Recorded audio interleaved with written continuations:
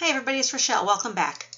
One of the products in the bag that my friend gave me to try was this Molton Brown of London Black Peppercorn Body Wash. It's a 1 ounce sample. I wasn't sure. Black peppercorn body wash? I don't know. Do you want to smell like pepper? Well, apparently this is like one of the top scents on this moltonbrown.com website. It's saying it has, let's see, the making of the fragrance here. The extract is coriander. The top note is black pepper. The heart note is vetiver. I don't know what that is. And the base note is piper nigrum seed. Okay.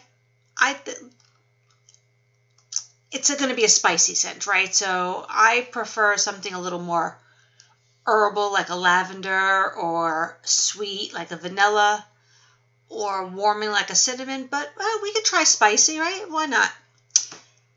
Let's see. The site has a little bit of black pepper history here. So it says black pepper has been cultivated in Madagascar since the 16th century.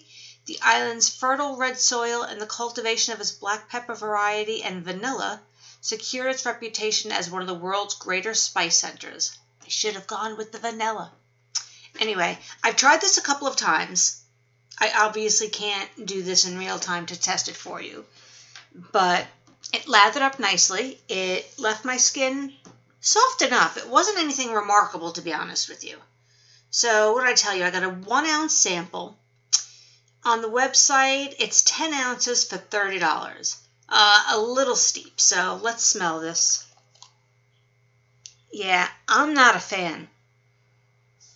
I don't really get the coriander, and I don't know what the other two are. I don't know what vetiver, but it definitely smells like pepper. And you know what, guys? I really don't want to smell like pepper. This sucks. Sorry. For $30, I don't want to be bothered with that. I would rather, you know what I use? I've been using Dr. Bronner's, I think it's almond.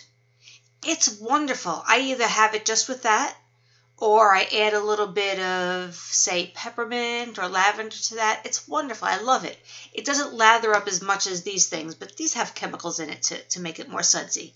The Dr. Bronner's is pretty pure, so it lathers up a little bit, but not much. But my skin is usually softer with just that plain non-chemical laden soap, right? So yeah, I'm gonna pass on this, guys. I don't think it's a good buy. You may like it.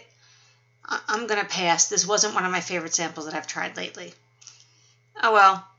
I'll see you for the next review next time. Bye, guys.